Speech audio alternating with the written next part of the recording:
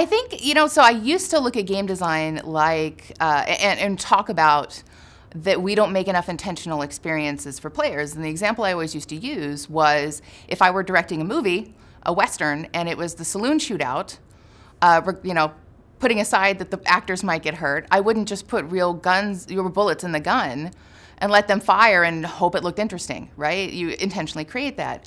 But when you're talking about a multiplayer game, it's almost the opposite in that you want to build almost a construction set for players. Because I think even saying it's a prop, it's props, is kind of assigning meaning to what these objects are and how you would use them. And I think the most joy for players is to define their own meaning in the space around them.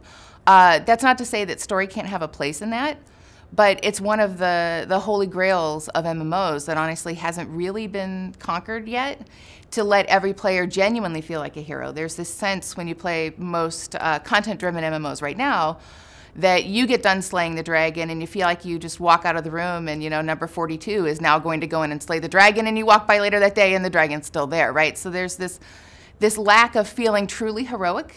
You start to get that in raids, but once again, that's the magic of players creating this interaction, this relationship with each other, and the way they together solve the problem, that circumstance is unique. So me defeating the boss by myself, not that unique, probably the same way every paladin defeats the boss. But how my raid just did it, and this guy died, and we almost lost here, and this is how we finally did it, that chemistry is actually unique.